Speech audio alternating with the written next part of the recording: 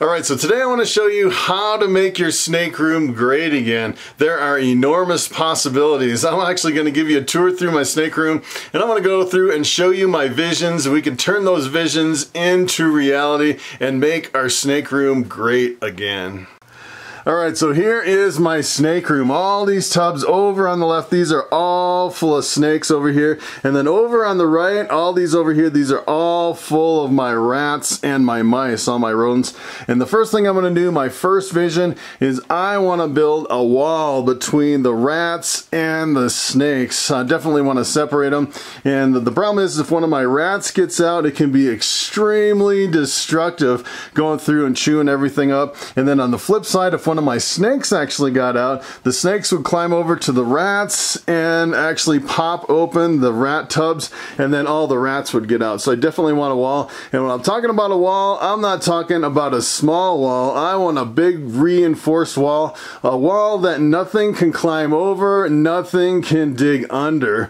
And probably the first thing you're thinking, who is gonna pay for the wall? And at first glance, I started thinking maybe I'll get the rats to pay for the wall.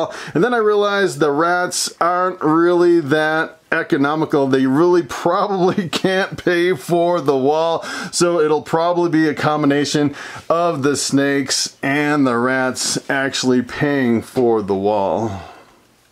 So another issue I want to address in this reptile room is unemployment. I want unemployment to go to zero. And the problem is I have some, for example, if you open up one of these tubs here, this is a tub full of rats, and you can see these guys are extremely productive. Have some little babies here, have some smaller babies there. These guys are actively employed. And if you look through my rat racks and my snakes, I have a lot of rats that are almost like pets that are not being productive. And it's kind of the same thing with my snakes. I have a lot of snakes that aren't breeding and that aren't producing. That's just a drain on the system. So essentially, to make your snake room great again, you want to go through and have zero unemployment through your entire collection.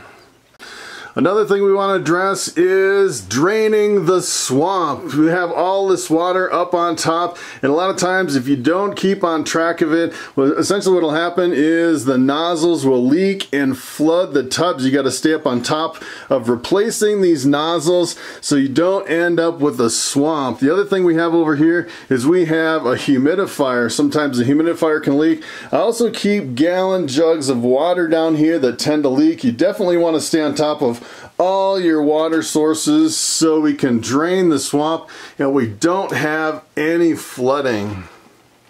So one last thing we should address, and that is you want to stop the crumbling infrastructure. And essentially what it is, usually when you start out with ball pythons, you're buying really cheap racks, and if you upgrade to a big rack like this, this is actually the best rack you can get. This weighs hundreds of pounds. There's definitely a solid infrastructure here in my snake room. If you're just starting out in ball pythons, you're looking for something to increase the structural integrity of your reptile room, you definitely want to stop the crumbling infrastructure.